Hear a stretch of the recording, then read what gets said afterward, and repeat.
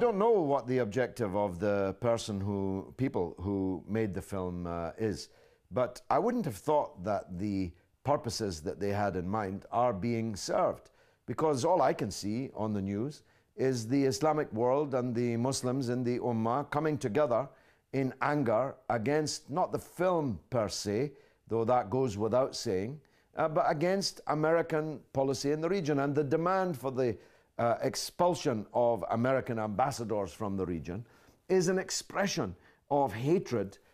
in the Ummah of the role that the United States is playing. And I'm sorry to go on about this point,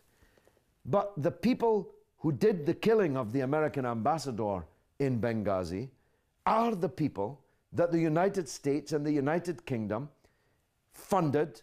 and bombed for to put them into power in Libya,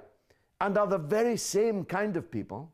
who they are supporting in the destruction of Syria. I mean, these are facts, uncomfortable facts, but they cannot be denied.